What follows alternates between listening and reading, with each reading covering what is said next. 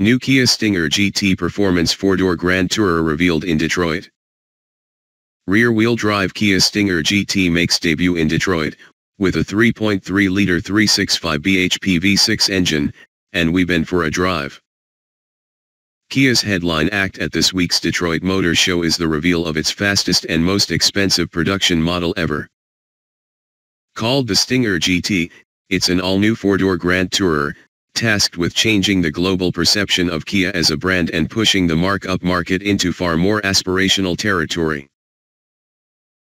The 365 bhp Stinger GT saloon takes clear inspiration from the Kia GT concept first seen at the Frankfurt Motor Show in 2011, meaning this production model is a car 6 years in the making. It's set to go on sale here in the UK this September, and a price tag of around £43,000 is anticipated. After a lengthy teaser campaign, the car made its debut on the stands at Detroit earlier this week. However, ahead of the car's reveal in the United States, Kia invited Auto Express to Research and Development Center in Korea as part of a select press group to discuss the Stinger GT with its designers and engineers as well as to drive a development car. The Stinger GT is a true Gran Turismo, a car for spirited long-distance driving, said Gregory Guillaume, chief designer at Kia Motors Europe. It's not about outright power, hard-edged dynamics, and brutal styling all at the expense of luxury, comfort and grace. This car is all about the journey.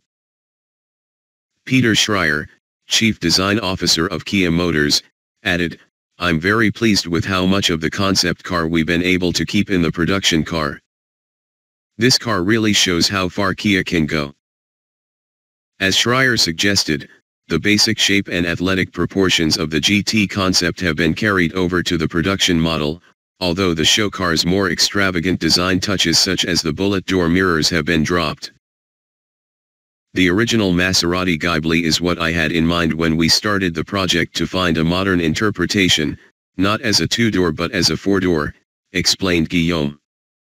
"The moment you have a front-engined, rear-wheel drive layout you get completely different proportions." The Stinger uses an adapted version of the Hyundai Genesis platform, with all-new McPherson strut suspension on the front axle and a revised version of the multi-link setup at the rear. The Stinger GT is bigger in all dimensions than either the BMW 4 Series Gran Coupe or Audi S5 Sportback, its most natural 4-door coupe rivals, and it weighs more than 1,900 kilograms. The development of the car has been overseen by Kia engineering chief Albert Biermann, former head of BMW's M division. "The brief was to make it sporty," he told us, "but it still needed good long-distance comfort. It could not be a harsh car." In a first for Kia, the Stinger GT uses adaptive dampers, and owners can choose between a suite of modes using the Drive Mode Select system, adjusting steering, damping and throttle response, gearshift strategy, and ESC intervention to suit the road type and driving style. The engine is a reworked version of Kia's existing 3.3-liter twin-turbo petrol V6. It develops 365 bhp with 510 Nm of torque and drives the rear wheels via an 8-speed automatic gearbox and limited slip diff.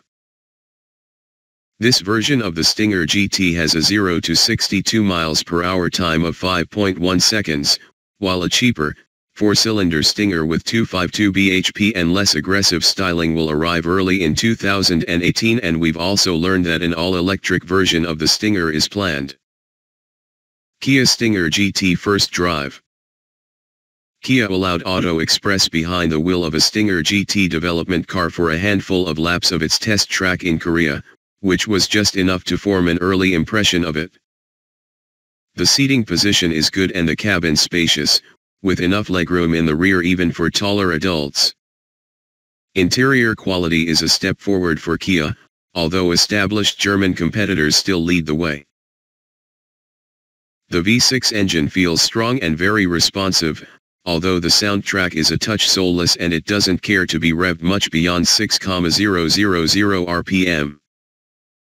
The 8-speed auto is smooth, but the ZF unit that's favored by the likes of BMW and Jaguar is more responsive in manual mode.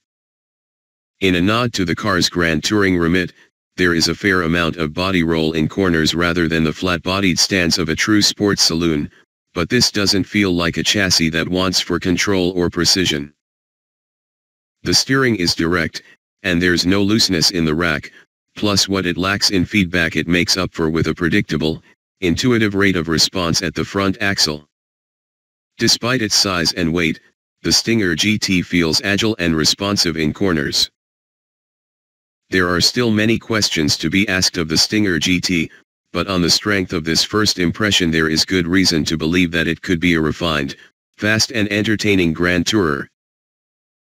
Kia is hoping to lure buyers of premium German cars into its showrooms, although nobody within the company assumes it'll be easy. The Stinger GT is the first of many cars aimed at achieving that goal. As Gregory Guillaume told us, we believe the Stinger GT is going to fundamentally change the global image of Kia.